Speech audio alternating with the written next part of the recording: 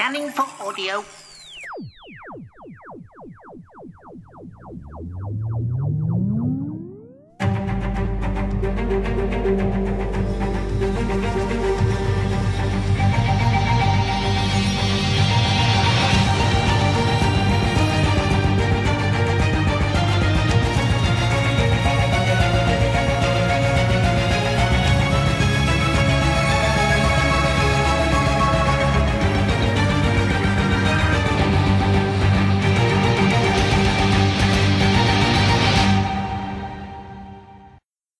Welcome to a Tin Dog podcast. Yes, from the opening music you've sussed it. It's not a Doctor Who based podcast. Oh no.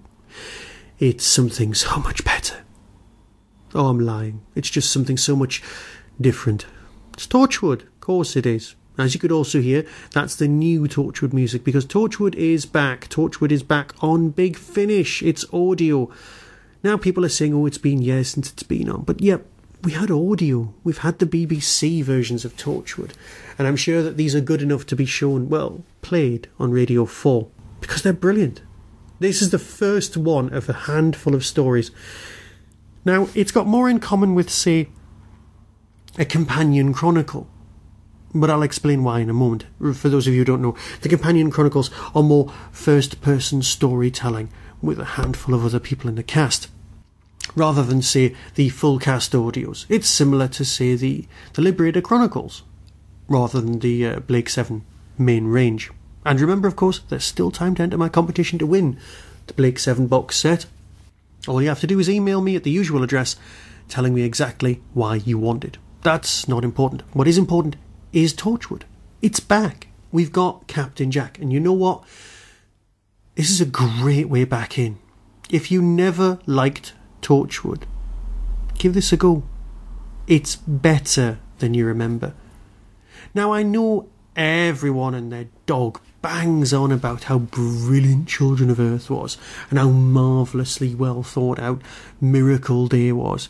But for me, Torchwood is at its best in Series 2. It will always be the case. And this has a very Series 2 feel to it. It's got some of the tinges of darkness of the other two later series. But you know what? It kind of works. Now, there's the implication that this is the beginning of a nice new arc. A continuing story, or at least something that'll come back. Now, I did moan a little bit about it not being completely full cast, but this works here. The cast is brilliant, by the way. John Sessions puts in perhaps the greatest performance I've ever experienced him do. He is utterly believable in the role. His daughter, again, sterling, and you've got that voiceover. Now, because you've got the voiceover of Jack Harkness in the opening sequence of Torchwood itself, you also have the voiceover. It lends itself so much more to what's going on, and it's speedier. Now, I'm not a big fan of the narration. I'd much rather do the show don't tell, but admittedly you're telling because it's audio, but you know what I mean. Here it works. It's a tight, compact, grubby little tale that has ideas way above its station, and it just works. An ex-news reporter has ideas about conspiracies, about people who are secretly ruling the world, and he's spot on. I do not want to give away any spoilers about this, but what I do want to do is encourage you to go out and seek out this, because if you liked Torchwood, it's back and this is how it's going to stay. Now, of course, the reason that Jack Harkness is only in this first story and is in this story in this certain set way is because, well, the actor's busy. He's in the States. He's making, well, you're already watching the shows. You already know these things. You don't need me to tell you. I'm sure he'll be back to do some sort of variety specials, but let's face it, you can't be in two places at once. Audio lends itself so much better to this sort of thing. So a short review, yes, but that's only because I don't want to give you too many spoilers. What I want to do is play the trailer and let you make up your own mind. And we'll be back very soon talking about Doctor Who and the like. But until then, Torchwood is back once a month from Big Finish, and you know you want it. Go on, a brand new set. Jump in at the beginning. You know you want to.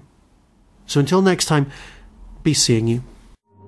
Ladies and gentlemen, prepare to open your eyes and expand your minds in the presence of the one, the only, George Wilson!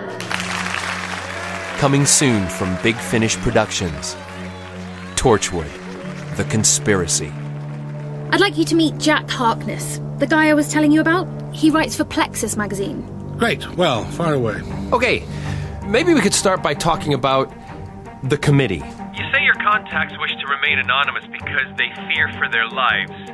Yet you talk about this stuff, and you haven't been killed. Not yet, no. But you think the committee might one day have you assassinated? It's a very real possibility. Sam! I'm gonna come up there and get you down, okay? No! They said if you try and help me, they'll kill us both! We all have to die someday. If they're already on Earth, then the committee is everywhere. In every government, in every boardroom, on every TV screen. They look like you or me. In fact, every time you turn on the TV or open a newspaper, they are staring you in the face. And I am coming for them.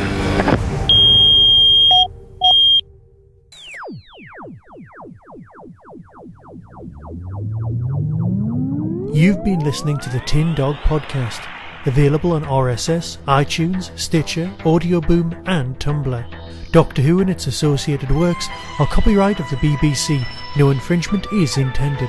You can contact the show, donate, buy merchandise or find out more about my other projects by visiting the Tin Dog Podcast homepage and clicking on the links.